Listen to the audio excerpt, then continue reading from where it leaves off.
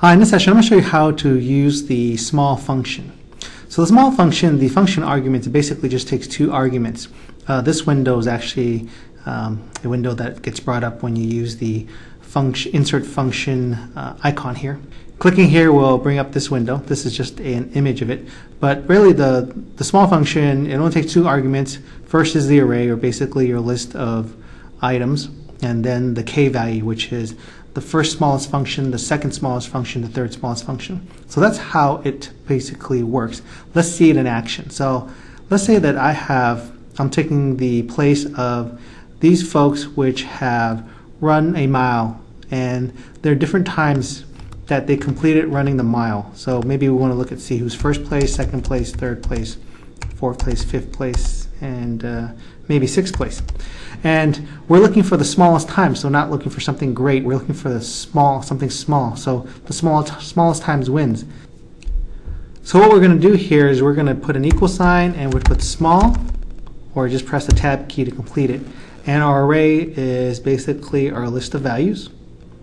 And I'm going to go ahead and press the F4 key to lock that range into place. So what happens is if I double click the fill handle and I copy the values down, this range will stay the same. It'll stay B2 to B17. It won't change. That's what the dollar signs do in front of it. It's called an absolute cell reference.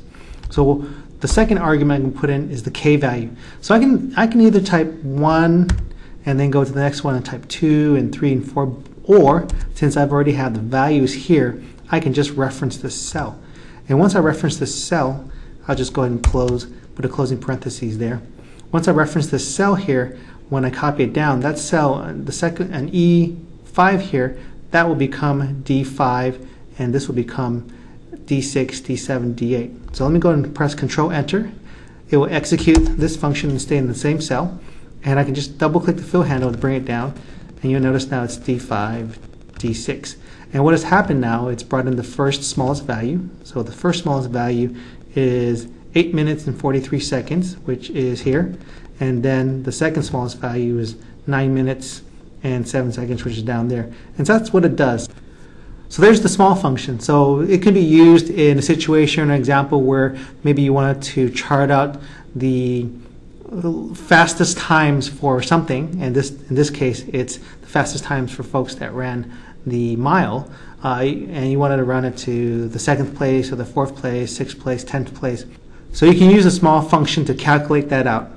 So I hope this helps. Thanks for watching.